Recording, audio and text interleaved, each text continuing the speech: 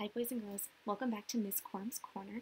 This week is all about bugs and plants because spring is ending and summer is coming and it's that glorious time where everything is blooming and buzzing.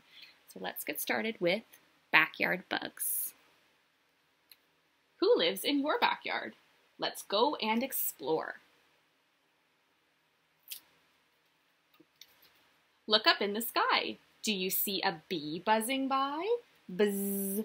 A bee's house is called a hive. The hive is where the bees make honey. Zoom! Dragonflies swoosh back and forth over the flowers. A dragonfly's 4 wings allow it to turn quickly in the air.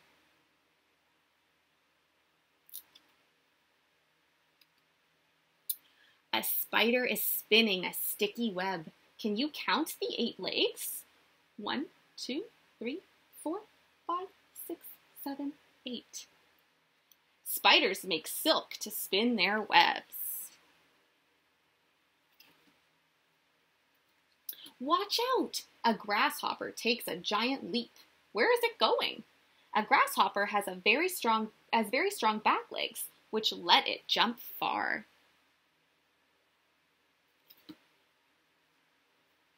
And what's that sound? Chirp, chirp, chirp. It's a cricket. A cricket chirps by rubbing its wings together.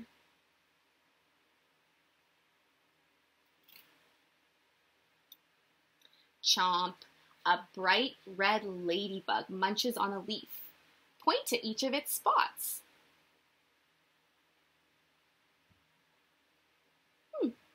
How many do you think there are? Can you count them?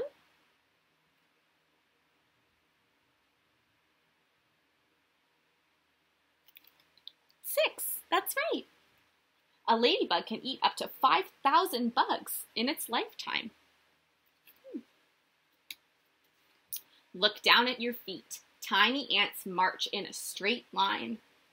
Ants are small but very strong. They can carry items that are much heavier than they are.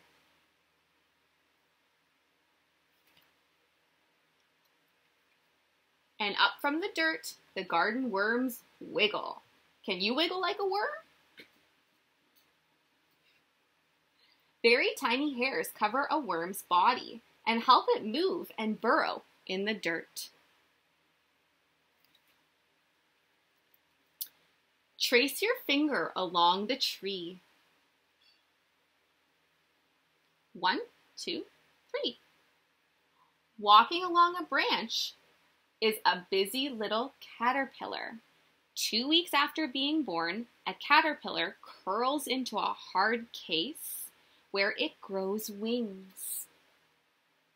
And what does it become?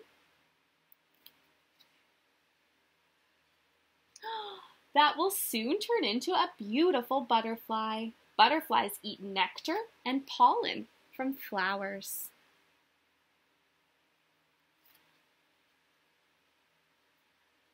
What bugs can you find in your backyard? All right, I'll leave you with that question. Thank you so much for listening. Bye.